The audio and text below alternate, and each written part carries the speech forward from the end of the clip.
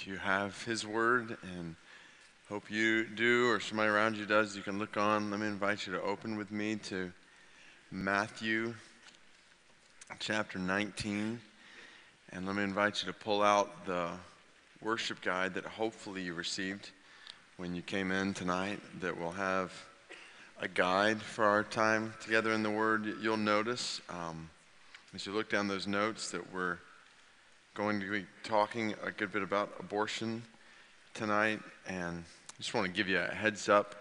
This would be more applicable this morning, but if you do have younger kids with you, that there's nothing we're diving into that would be inappropriate in any way that I think for any age. We just want to give you a heads up if you don't want to have conversations along those lines. This would be a natural time to exit and take them to children's ministry over there.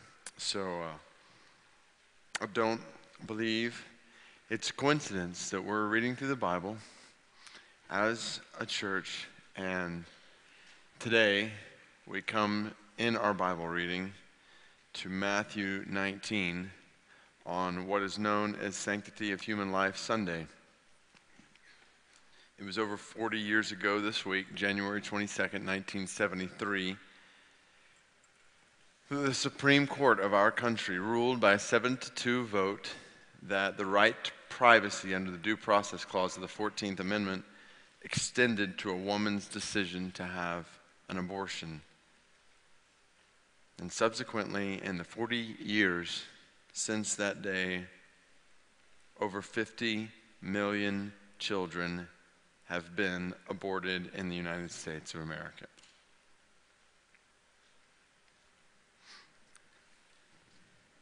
And so I want to bring the word to bear upon us as the church in our culture, in this country. And I want to be wise in the way I do that. I want to say from the start that I know there are women who are here in this room who have had abortions. And I talked with some of them this morning. I cannot presume to know what takes place in your mind and your heart as we address this topic. Abortion's been called a secret killer, not just of babies, but of moms whose abortions leave deep wounds, difficult scars, and I want to be sensitive. I want to be very sensitive to you, to your heart. Likewise, there are men here tonight who have encouraged wives and girlfriends to have abortions. There are family members and friends who have counseled women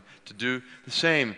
And many of you, women, men, family, friends, have repented of that. And my goal tonight is in no way to uncover old wounds that Christ in His mercy has healed. At the same time, I'm sure that in many such hearts there's still healing that needs to be had. Some of you have had or been involved in abortions and no one else even knows about it. So if any of this is you, if you have had an abortion, been involved in an abortion, my hope is that as we talk about the seriousness of abortion before God, that in the end you will be overwhelmed by the love of God toward you in the gospel. So that's where all of this is headed. So if it's you, please just hang with me to the end. At the same time, this word is not just for women who might have had or might have considered abortions, or family or friends around such women. This word is for all of us. And I am convinced needs to be heard by all of us. I titled this message, not popularly, Christ and Children in a Culture of Death. And I don't use that terminology lightly. You say, what do you mean, a culture of death? Is this some kind of political speech? No, not at all. I have no desire to give political speech. This is biblical sermon based, I hope, purely upon the Word of God. So let me read from God's holy Word and then explain what I mean by Christ and children in a culture of death. Matthew chapter 19, verse 13. In our Bible reading today, we come across these words. Then children were brought to Jesus, that he might lay his hands on them and pray. The disciples rebuked the people. But Jesus said, "Let the little children come to me, and do not hinder them, for to such belongs the kingdom of heaven." And he laid his hands on them and went away. The simple reality of this passage is clear. Christ cherishes children. He loves them. He receives them. When the disciples around Jesus saw children as a nuisance to be avoided, Christ saw a treasure to be welcomed. He lays his hands on them. You can only imagine Jesus playing with them as he prays for them. The simple reality of Matthew 19, 13 to 15 is clear. Christ cherishes children. On the other hand, the devastating realization in our day is that where Christ cherishes children, our culture and our country murders children. A strong word, I know, but think about this with me. Every day, over 3,000 babies are aborted in our country. Every day. That means every 20 to 25 seconds, a woman lies down before a doctor who takes a beating heart from a mother's womb and intentionally brings it to an end. And we think, well, these women don't realize what they're doing in these situations. If only they could see an ultrasound picture of that child. If only we could convince them this is not just a clump of cells, but a person. If only they knew that this was a human life, they would not do this. And that may be the case among many women. But I want you to hear words from pro-choice, pro-abortion supporters in our day. And I want you to listen closely to the way they talk about it. So take Merle Hoffman, a major voice in the abortion rights movement, founder of Choices, a major center for abortions in New York City, wrote a memoir called Intimate Wars, in which she wrote that many pro-choice advocates claim that the fetus is not alive and that abortion is not the act of terminating it. They choose to depersonalize the fetus, to see it as amorphous residue, say that it's only blood and tissue. But then Hoffman goes on to say, this is not right. That indeed women do know what an abortion is. She writes about her patients, and she says they know they're terminating a life. She says they know it. But my patients who make this choice also know that they are making the right choice. A decision so vital, it is worth stopping that heart. Do you hear that? It's chilling to hear abortion described as a decision so vital, it's worth stopping a heart. Similarly, pro-choice, pro-abortion advocate Mary Elizabeth Williams of Salon.com agrees with pro-life advocates that this is a child in the womb, that this is an unborn human life. Talking to other pro-choice advocates, she says, when we on the pro-choice side get cagey around the life question, it makes us illogically contradictory. I have friends, she writes, who referred to their abortions in terms of scraping out a bunch of cells, and then a few years later were exultant over the pregnancies that they unhesitatingly described in terms of the baby and this kid.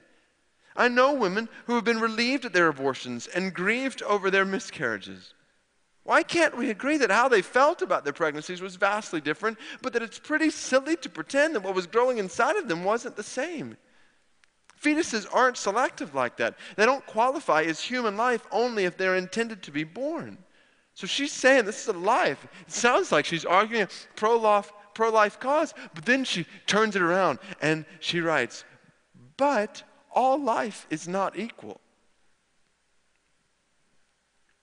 A fetus can be a human life without having the same rights as the woman in whose body it resides. She's the boss. Her life And what is right for her circumstances and her health should automatically trump the rights of the non-autonomous entity inside of her, always. And so she concludes that an unborn child in cases of abortion is, and I quote, a life worth sacrifice. And these quotes, they play out practically. One article in Glamour magazine chronicled a group of abortion clinics that would encourage women to express their feelings by writing down on a pink heart-shaped sheet of paper what they would say to their child. So here are the words of two moms in particular. One writes, "For my little angel, although I say goodbye to you today, you will always be in my mind, heart, and soul. Please understand that this wasn't your time because you are better off in the hands of God than mine at this moment. My own creation, you are and forever will be beautiful and pure.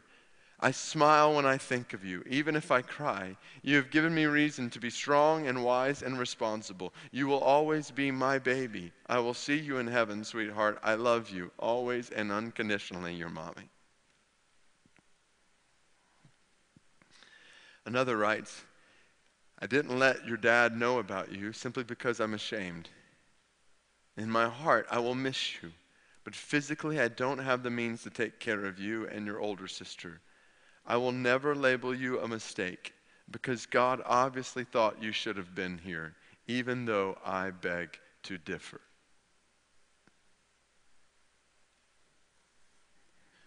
So this is what I mean by a culture of death. We live in a culture where we are choosing every single day to differ with God and to take away the lives of children. We live in a country where as many as 1 in 3 women will have at least one abortion. This is our culture. This isn't far off. This is our country. I emphasize "our" there because this is something of which we in this room are a part. We, with our taxes, support an organization that did a record number of abortion procedures, over 300,000 of them this last year, called Planned Parenthood. We have health care laws that subsidize plans to cover abortions. Every year, millions of babies in our culture, in our country, are being murdered. I do not believe it is an overstatement to call abortion a modern Holocaust. I believe that's an understatement when you look at the sheer numbers. And just as German Christians did not need to hide from the reality of what was happening in concentration camps, we in this room must not hide from the reality of what is happening in abortion clinics all across our country.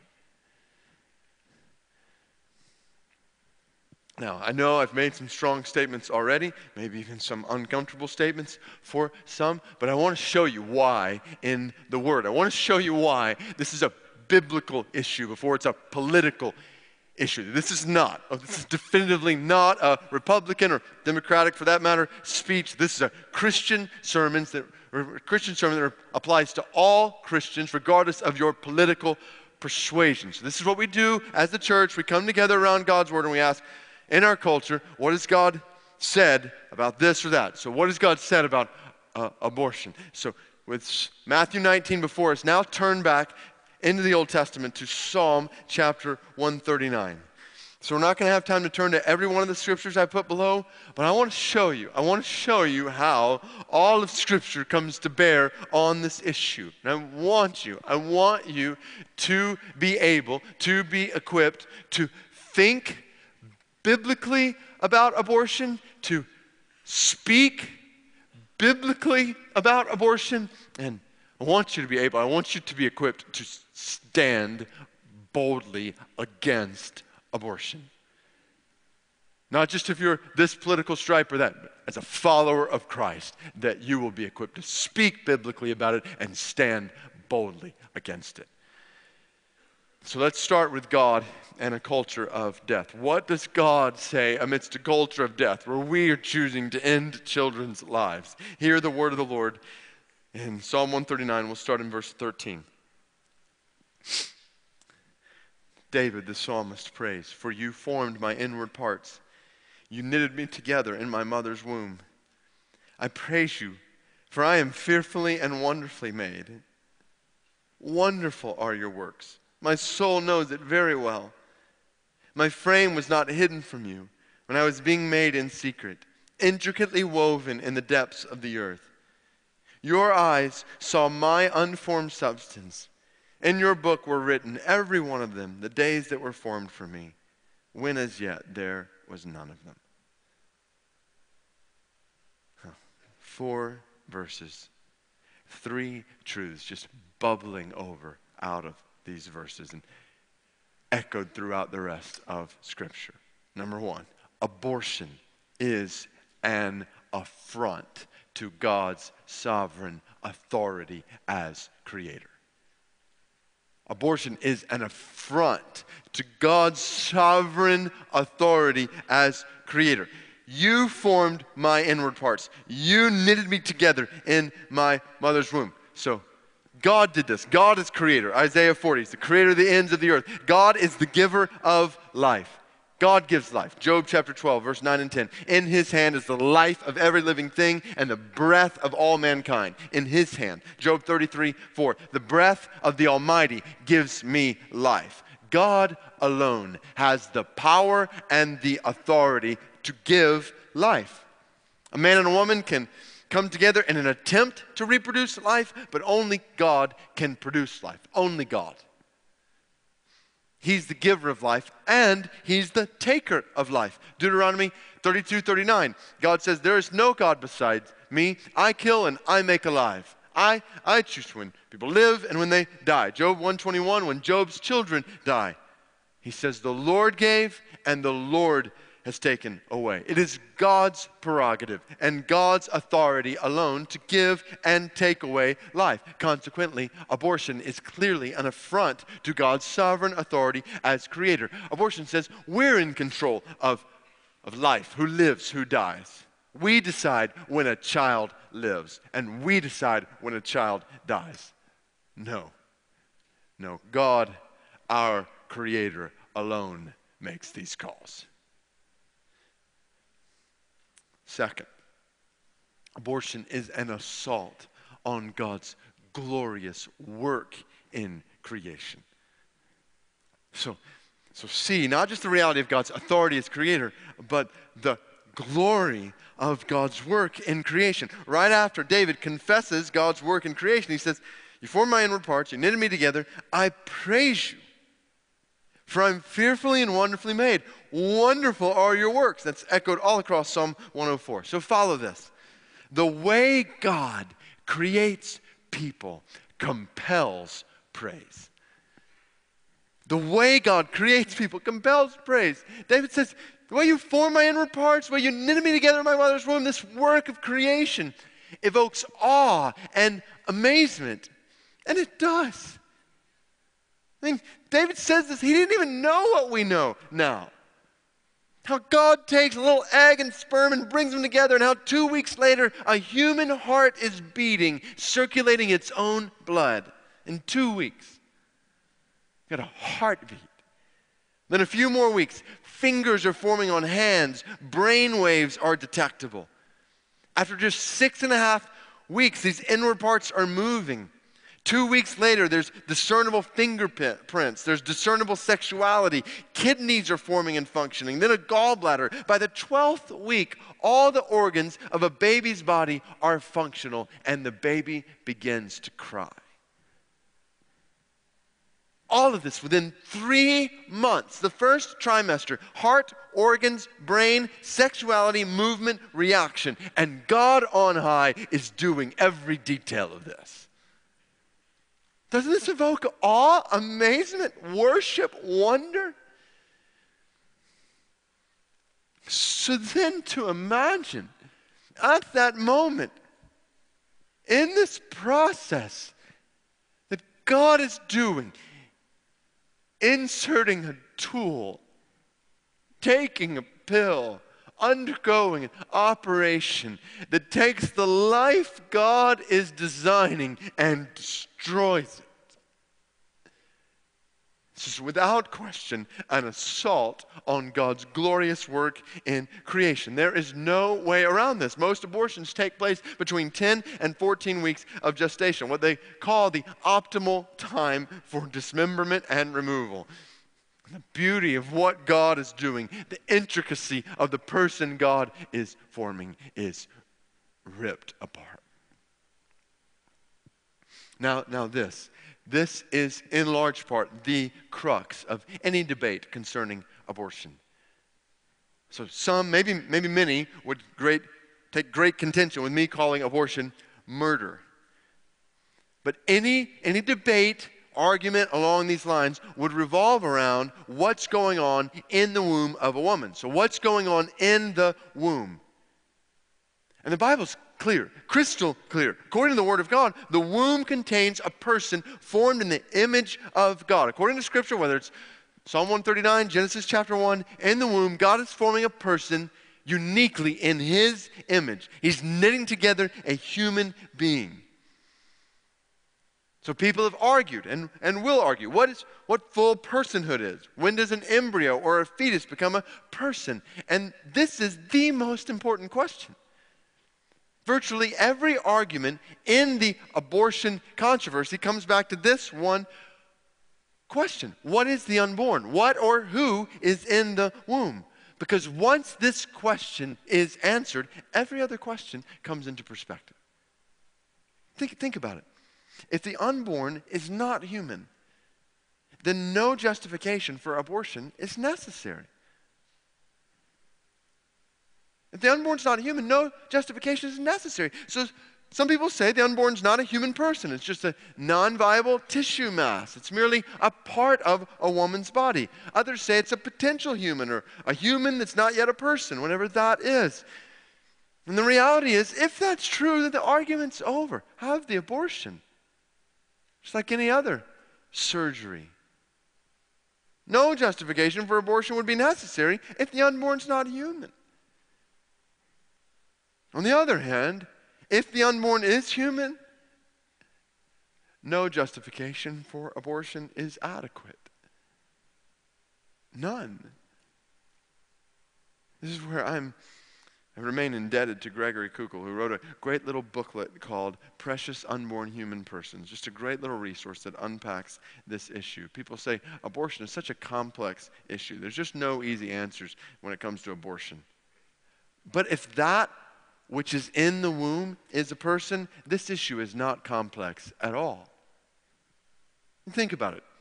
Now, I know for many in our culture, some in this room, this is a big if, that what's in the womb is a person. But let's assume for a second that what is in the womb is a person. If that's the case, then every single justification for abortion falls apart.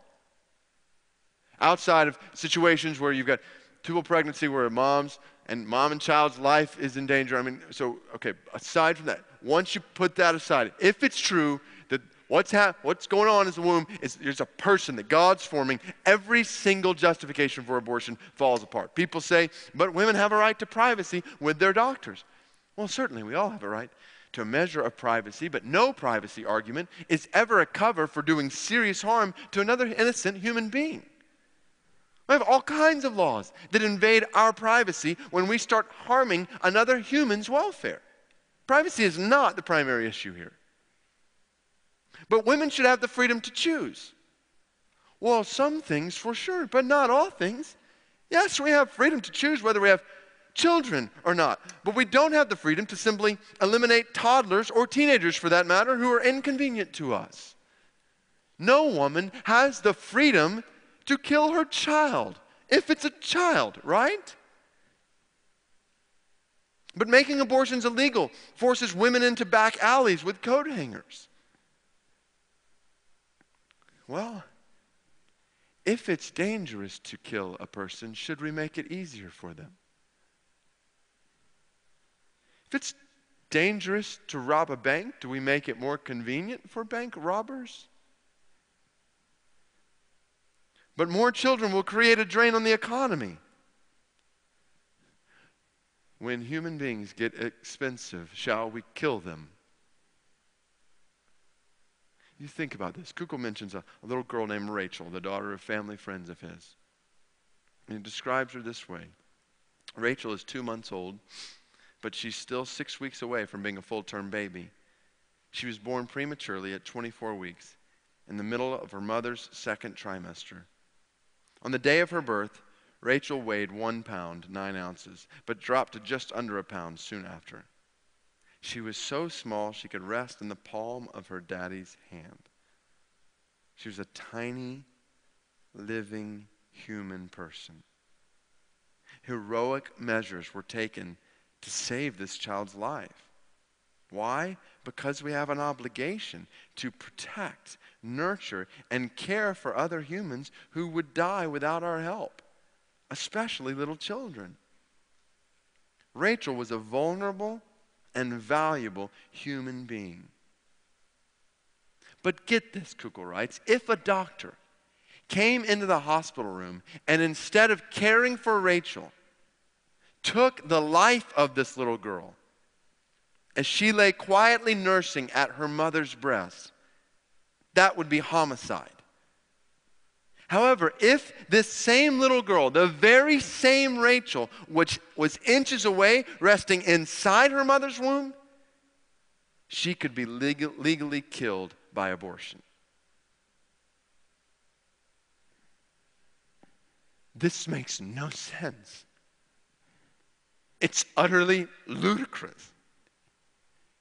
If this is a person, if this is a child in the womb, everything revolves around what's happening in the womb. And Scripture is clear. The womb contains a person formed in the image of God. You cannot believe God's word and deny this. And once this is realized, there is absolutely no adequate justification for abortion.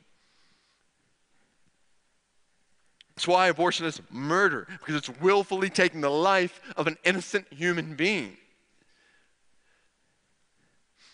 Don't miss this. See this. Though the unborn is visibly hidden from man, he or she is never hidden from God. Job says, your hands fashioned and made me. You clothed me with skin and flesh and knit me together with bones and sinews. So see what God sees in the womb, how God is working in the womb, how God's forming and knitting and creating and nurturing and shaping and crafting in a way that evokes praise and awe, and see how abortion is an assault on that glorious work of God. The way God creates people compels praise. And all of God's works, so follow this, all of God's works are wonderful. Psalm 139:14, all your works are wonderful. This too is critical because, think about it, part of, in a sense much of, the contemporary defense for abortion involves denying this reality. So abortions happen here and around the world for that matter because people see childbearing in certain situations as inconvenient or costly. It's too much for a woman in a certain situation to handle. It's inadvisable for a woman in a certain situation to undertake. And with the advancement of medical technology, whether the ability we have now to detect sexuality, of course, which is huge in some countries around the world. I think about China and its one-child policy. If you got one child, it's advantageous to have a boy, so girls are aborted. Or India, where it's more expensive to have a girl because you lose money on dowry, so girls are aborted. Sexuality or disability. We know it's possible to determine whether or not a baby in a womb has Down syndrome or has some particular debilitating disease that will affect their life. So should abortion be permissible in such circumstances? Not if you believe Psalm 139:14. Not if you believe that all of God's works are wonderful. Because when you believe this, when you know this, then you know that God's work is wonderful, even or especially in the case of disability. And it's got Job 9 there, but it should be John 9. This is all over Scripture. John 9. The man born blind, the crowds ask, whose fault is this? This guy's born blind. And Jesus answers, this is not his fault or his parents' fault. This happened so that the wonderful works of God might be displayed in him. God did this so that one day this man would see and declare and delight in his glory. Now, I don't presume to know all the difficulties that are involved with disabilities. I know for Heather and me, it did not take long in a special needs adoption process to have our eyes opened to the severe plight of orphans with disabilities all around the world. Yet to think that many children, because of their disabilities, were killed before they were even born. One article on ABC News from a pediatric geneticist at Children's Hospital in Boston said an estimated 92% of all women who receive a prenatal diagnosis of Down syndrome choose to terminate their pregnancies. 92%.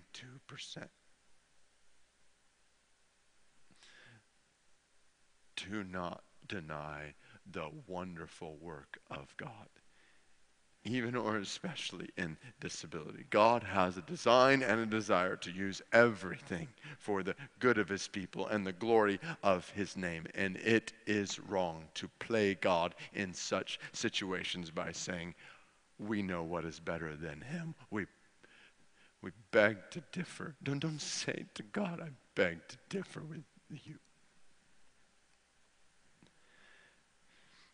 God's works are wonderful, even or especially in the case of disability, and even or especially in the midst of difficulty.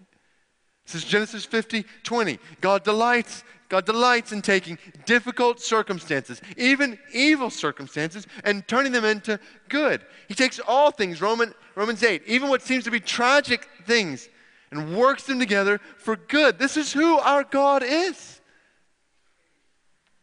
Now, it's at this point that some people ask, well, what about cases of incest or rape? Is abortion justifiable then? And again, I cannot presume to know what it is like to be in such a situation. I shudder at the horror of that thought. And my wife, any other woman for that matter, and I will not presume to know the physical and emotional toll this brings not only on a woman but her family. But come back to the fundamental question. Is the baby in the womb a person? If so, then everything changes. Would you murder a child who is outside of the womb because they were conceived by rape? Of course you would. Then why would you murder a child inside the womb because they were conceived by rape? I didn't put it there, but Deuteronomy 24:16. Why should a child pay for his father's crime? How ought we to treat a child, an innocent child who reminds us of a terrible experience?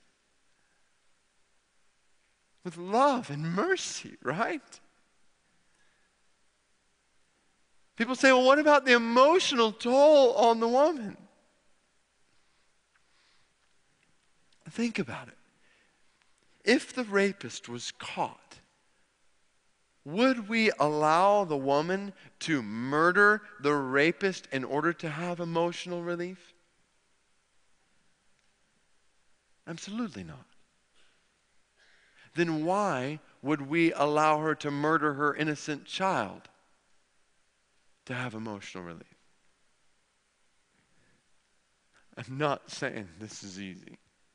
I'm not saying this is easy at all. I'm not saying this is popular. I mean, even the most staunch pro-life politician today always has to give a disclaimer, except for cases of incest or rape. Like to go a step further and say no abortion, the exception of mother's health, physical health. To go there, I mean, that's total political fallout. You'll never have a position. But this is the Word of God. This is Scripture saying, it's a Scripture reminding us that our God has a record of taking evil things and turning them for good. Our God, this is the gospel, right? Our God has taken the worst act of evil in all of history, the murder of his own son, and he's turned it into the means of our salvation. God is in the business of taking difficulty and turning it into good for glory. It's what Romans 8 is all about. We can trust God. Even when we can't understand his ways, we can trust his works, that even the ones we least understand, in the end, will show themselves wonderful. Abortion is an affront to God's sovereign authority as creator, an assault on God's glorious work in creation. And abortion is an attack on God's intimate relationship with the unborn. This reality just flows from all we've seen. You see it here in Psalm 139 and think about it in the rest of Scripture. See the intimacy of Psalm 139:15. My frame was not hidden from you when I was being made in secret, intricately woven. Your eyes saw my unformed substance. You formed my days for me before one of them came to be. God's clearly not relating here to an embryo, but to a person and his relationship with that person from conception, from the forming of inward parts, is astoundingly intimate. And then you look at the rest of Scripture and you see different places where God is described as relating to the unborn. He fashions them, Job 31:15, and values them, Exodus 21. Such as to hurt a woman who's pregnant and to hurt that child inside the womb is serious before God. God fashions them and values them. He knows them, Jeremiah 1:5, and relates to them, Psalm 22. God says to Jeremiah, before I formed you in the womb, I knew you. Before you were born, I consecrated you. I set you apart. He knows them, relates to them. He calls them, Galatians 1. He names them, Isaiah 49. He anoints them, Luke 1:15 and 44. These are all pictures that we have in Scripture of God's relationship with unborn babies. You see the intimacy here. We realize how serious this is. Abortion is definitively not primarily a political issue or a social issue or a women's issue or a children's issue or a health issue. Primarily, abortion is a God issue. It's an affront to the character of God. It's an assault on the work of God, and it's an attack on the relationship that God has with precious babies he creates. So that leads us then to the gospel and a culture of death. So how does God respond to this blatant, horrifying sin among us, our culture, our country? How does God respond? See his character in two primary ways. One, God is the judge of sinners. God is a righteous judge. Genesis 18. Romans 2, God will give to each person according to what he has done.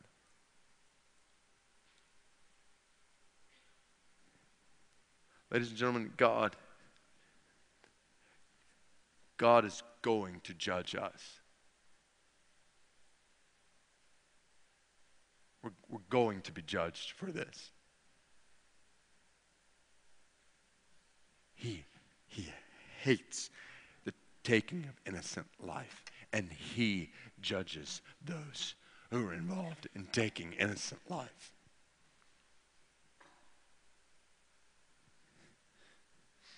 You say, well, you say God's going to judge us. Who's the us? I would propose that this includes mothers who have aborted babies, fathers who have encouraged abortion, grandparents who have supported abortion, and friends who have recommended abortion. That this us includes doctors who have performed abortion,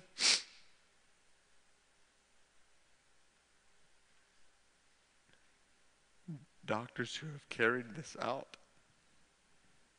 This includes leaders who have permitted abortion, those with leadership, with influence in others' lives. So this would include pastors who have ever counseled people to have abortions. This certainly includes legislators and others who have worked to make abortion possible. This obviously includes the current president of the United States, whom I respect, whom I pray for. I was provoked to particular prayer for this morning. But a president who is proactively, aggressively working to keep the murder of innocent children legal. He will stand before God as judge. I mentioned already, my goal is not, my desire is not to give a political speech, to preach the word, proclaim what God said. But even here, when it comes to government, God's spoken here. That's why I put Romans 13 there. We don't have time to turn to it. But this is where the Bible addresses the role of civil authorities and our responsibility to those authorities. So let me read it to you. So listen to the word of God. Let every person be subject to the governing authorities. For there is no authority except from God, and those that exist have been instituted by God. Therefore, whoever resists the authorities resists what God has appointed. And those who resist will incur judgment. For rulers are not a terror to good conduct, but to bad. Would you have no fear of one who's in authority? Then do what is good, and you will receive his approval. For he is God's servant for your good. But if you do wrong, be afraid, for he does not bear the sword in vain. For he is the servant of God, an avenger who carries out God's wrath on the wrongdoer. Now, there's so much there to unpack, but when it comes down to it, this much is simple and clear, yet missed in political discussion, even among Christians in the church, on issues like this. The Bible teaches that government, so very simply, government is given by God for the good of people. So government is given by God. It exists under the authority of God. It's instituted by God to be a terror to bad conduct. So those who do what is good are approved by the government, and those who do what is bad are not. That's God's design. Under God, the primary purpose of government is to protect and promote the good of its people. And the government does this by making and enforcing laws, which leads to the second part there in your notes. Government is given by God for the legislation of morality. Governments are given by God to affirm the good and condemn the bad. That's what Romans 13:3 is all about, to ensure justice, to promote good for people. So this is foundational. Yet many people say, even in the church, well, it's not the state's job, the job of the government to legislate morality. But that's a sham argument, and we all know it. The state does have the responsibility of legislating morality, saying that stealing is wrong, lying is wrong, murder is wrong, and a host of other things are wrong.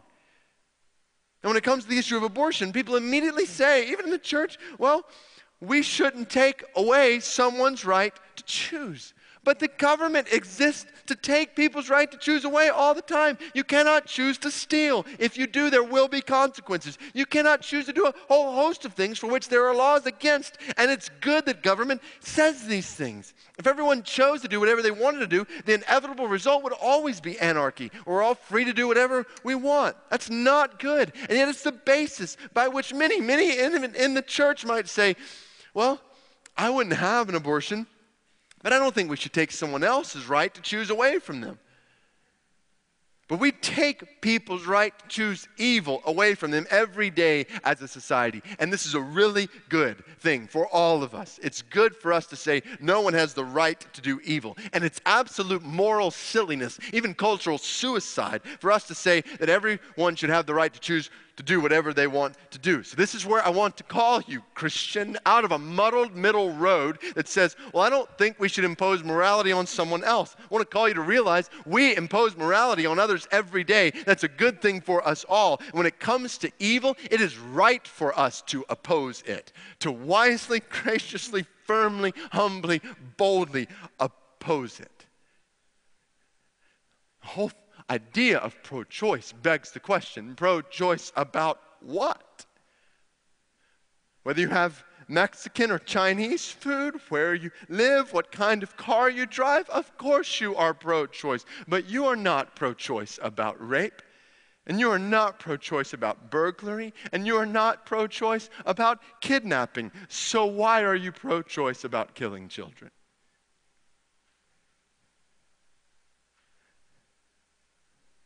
Brothers and sisters, moral and political neutrality here is not an option for those who believe the Bible. It's not an option. It's a lot safer and more comfortable there in this culture, but it's unbiblical in this culture. Which leads me to include here that when I claim from the Word that God is the judge of us, I would include the reality that God is the judge of Christians who have done nothing about abortion. Which until very recently included me. So this is an issue about which for far too long in my life and in my ministry even, I was shamefully passive. This is a battle raging in our culture. And if you sit idly by while millions of children, individuals, people in the image of God around us are dismembered and destroyed, then we are directly disobeying God's command to speak and to work on behalf of the weak, oppressed, and innocent among us. Doing nothing is disobedience here. Randy Alcorn put it best when he said, to endorse or even to be neutral about killing innocent children created in God's image is unthinkable in the Scriptures, was unthinkable to Christians in church history, and should be unthinkable to Christians today. We will stand before God as judge. He is the judge of sinners. Thankfully, that is not all God is. Ladies and gentlemen, God is also the Savior of sinners.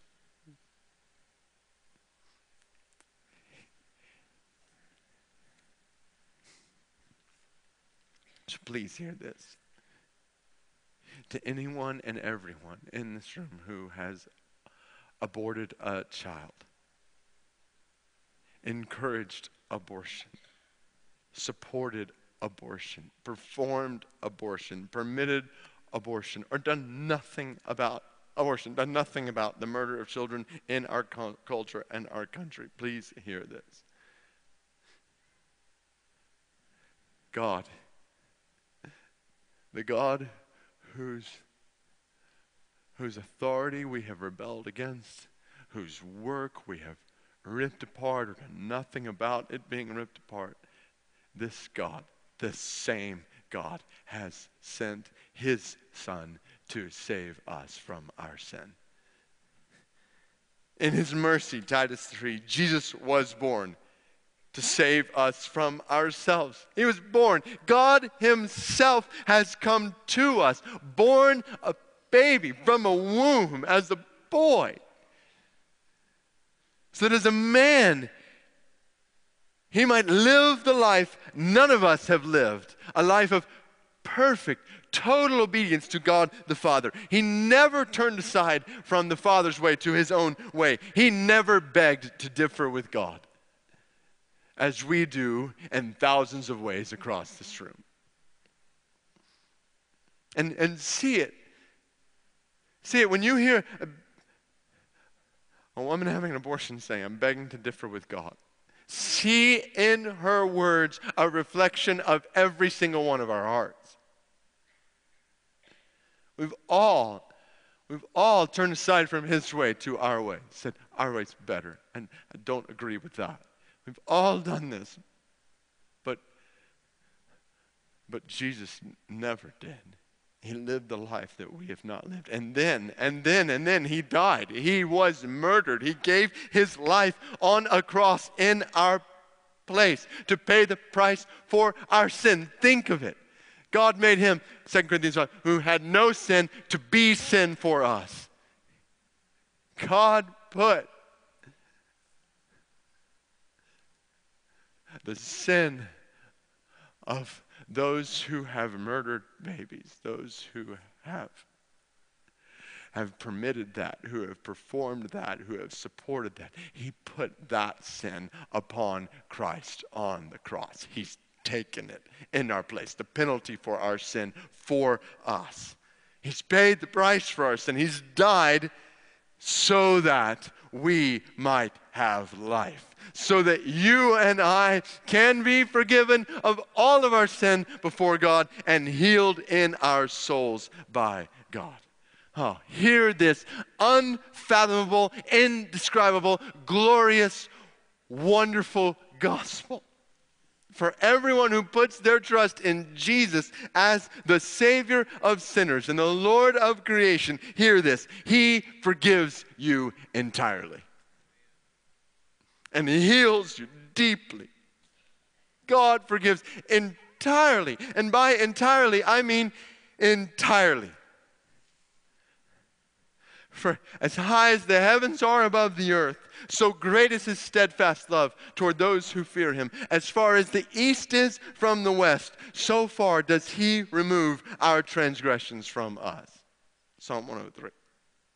I am he who blots out your transgressions for my sake, and I will not remember your sins. Isaiah 43. If we confess our sins, he's faithful and just to forgive us of our sins and to cleanse us from all unrighteousness. 1 John 1. Oh, to every woman in this room who has had an abortion, hear this. Christ has paid the price for your abortion. He's endured the penalty for your abortion. He forgives you entirely. And he does not desire for you to live your life in pain and regret, but in peace and in joy. Yes, to hate the sin of your past. That's a good thing in any area of sin. The pain of sin from the past is oftentimes a powerful deterrent to sin in the future. But it cannot rob you. It cannot rob you of the peace that God has designed for you in the present. Remember what he said? Jesus said to a woman who lived an immoral lifestyle, Luke 7, your sins are forgiven. Your faith has saved you. Go in peace. Go in peace. God desires his peace to be your possession. He forgives entirely. He heals deeply. He restores completely and redeems fully. Romans 8, there is therefore now no condemnation. There's no condemnation. There's no condemnation for you in Christ. Trust in Christ. You're not guilty anymore. There's no condemnation for you. You do not walk around with a scarlet A on your chest. You're forgiven. And God does not look at you. Hear this. God does not look at you and see the guilt of abortion. God looks at you and sees the righteousness of his Son. He remembers your sin no more. This is true for you if you've had one abortion or 5 abortions. This is true for you if medically performed thousands of abortions or legally permitted millions of abortions. God forgives, God heals, God restores, and God redeems. He redeems. This is so mysterious how God, Romans 8:28, works all things together for the good of those, all things. How God takes even the worst things in any one of our past, and he redeems, and he uses even worse things. He brings about in the end. He uses for good. I think about women in this faith family, precious sisters in this faith family, who I know have had abortions, who have shared the hurt of that, and who now are ministering to other women out of the overflow of the healing God brings, who are serving in different capacities all across this church out of the overflow of God's mercy in them. And they're not doing this in some kind of sick penance to try to make up for what they did. They're doing it because their hearts have been renewed. Their peace of God has become their possession, and it's the overflow. God is using that which is in the past to serve others in the present. He redeems fully. So, here's what I want to do before we get to this last section. I think it would be appropriate for us to pause at this point and spend any time in needed confession in this room. So you look at that list, and mothers, fathers, grandparents, friends, doctors, leaders, Christians who've done nothing about abortion. Let me just ask you to bow your head where you are, and all across this room, for you to go before God. I'm going to ask Matt just to play in the background. And would you take just a moment in the quietness of this room to confess any conviction from your heart in your life, and to know that you're confessing to a God who loves you. He loves you. He loves you. He loves you. He loves you. He loves you. And when we confess our sins, He's faithful and He's just to forgive us our sins and to cleanse us from all unrighteousness. So I want to pause there and then pick back up for a reason.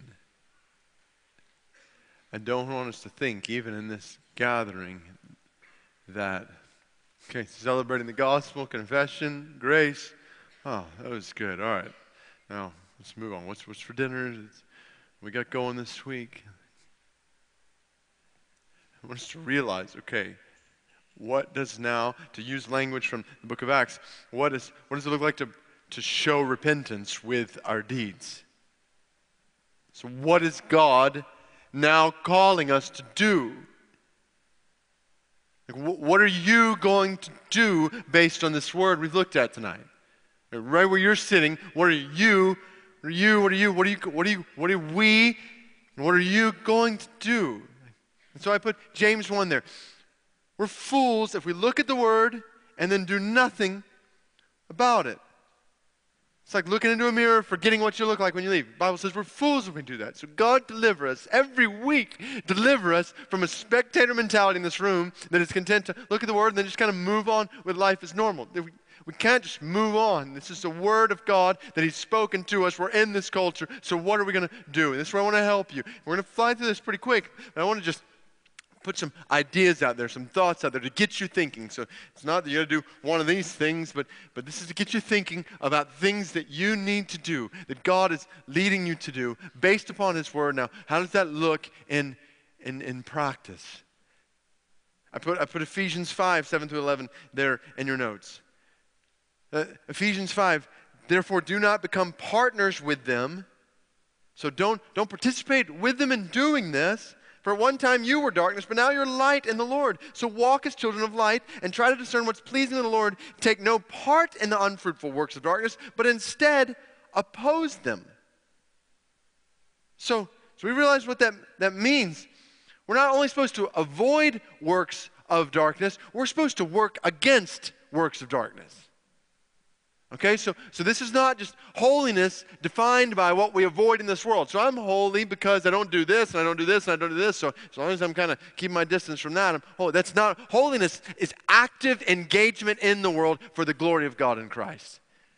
And so what I want to call you to tonight, based on the Word of God, is active engagement in this world for the glory of God in Christ when it comes to what we've seen in the Word. I hope we've seen that moral neutrality is a dangerous myth when it comes to this issue in the church. So what does this look like for me? What does this look like for you? Here's some things to get you thinking. One, look around. Look around. Look around and learn the facts about abortion. So let tonight be a start, but we need to know what's going on. I put even there, see the pictures of abortion. So I've not shown pictures, video tonight, but I do believe that we need to know, to see, to feel the horror of abortion, just as people did not need to hide from images in concentration camps in Nazi Germany because it was just too painful for them to watch. They needed to see it, didn't they? They needed to see it. They didn't need to pretend like it wasn't there. They needed to see it. We don't need to hide from images. We need to feel the weight of an unborn child's humanity, to experience the horror of what's happening in 3,000 of their lives every single day. So, if it's been a while since you saw, watched, then see, watch. Learn, see, and listen to the victims of abortion. Listen to the victims of abortion. So walk with one another in the church in such closeness that your brothers and sisters find in you an open ear to talk about what's most often hidden way below the surface. So this is where go beyond just superficial, casual, hey, how's it going on the beginning of a Sunday night or end of a Sunday night, but sharing life with each other. One estimate is that 95% of people in the church who've had an abortion have never really come to terms with it. And I don't know exactly how you measure a stat like that, but if it's anywhere near true, that makes me very concerned as a pastor. I'm assuming there are a number of people hearing this message tonight who've never told a single person they had an abortion.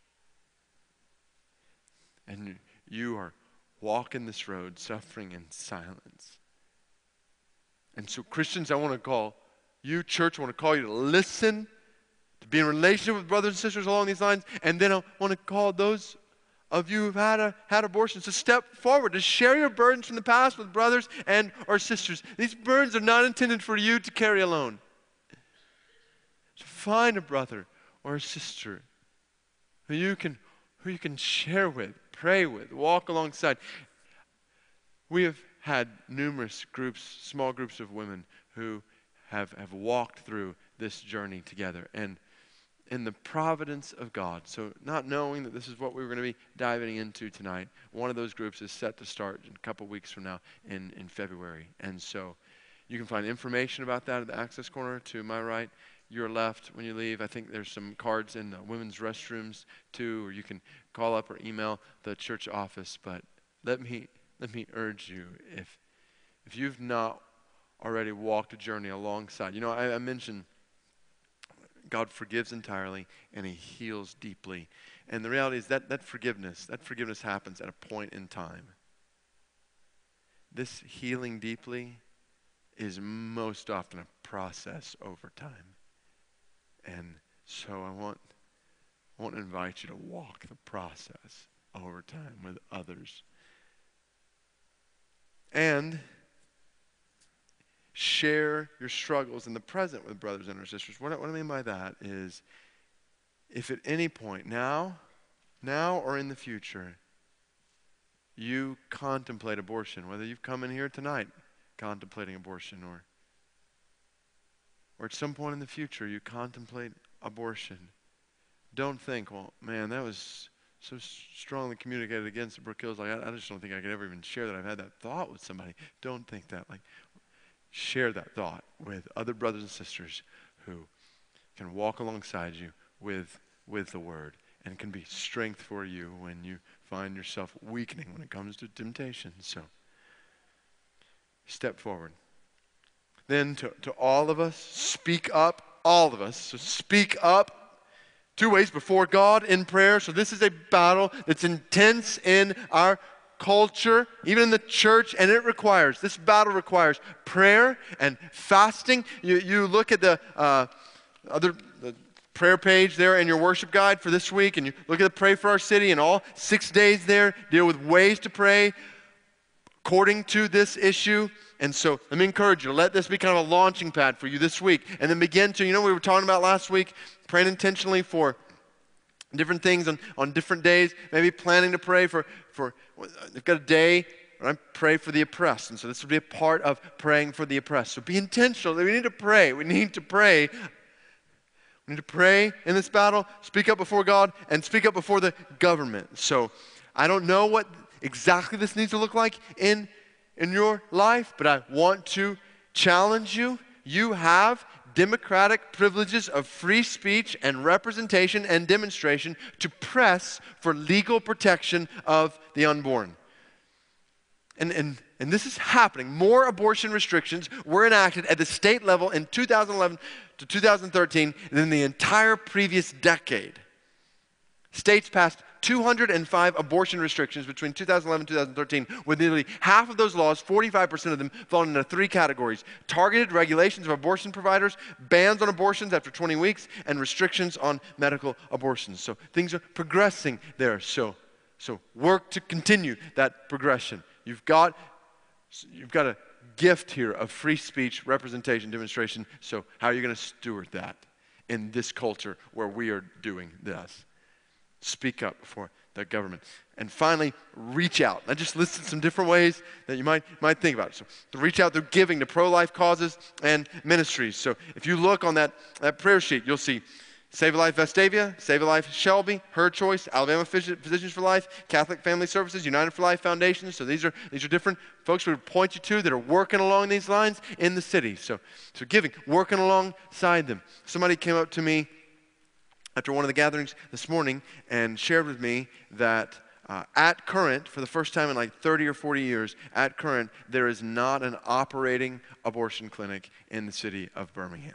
And so we give glory to God for that. At the same time, the next service, somebody came up to me and said, that's because the one that is not operating is remodeling because they've gotten a big donation to do more remodeling and to open back up. So I don't know all the details. I haven't done any research on that, so I'm just putting it out there. But we need to work. And even as I say that, so that's great cause, even if there was just one.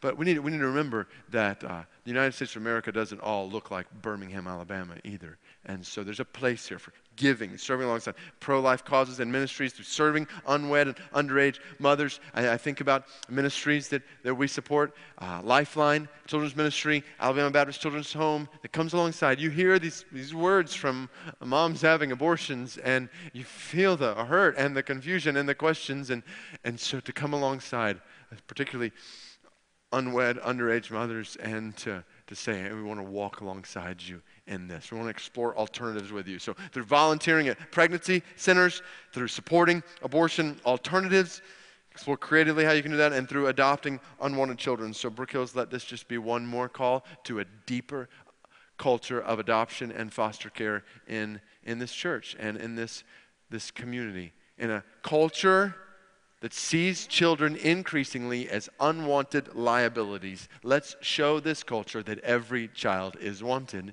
and every child is loved by God.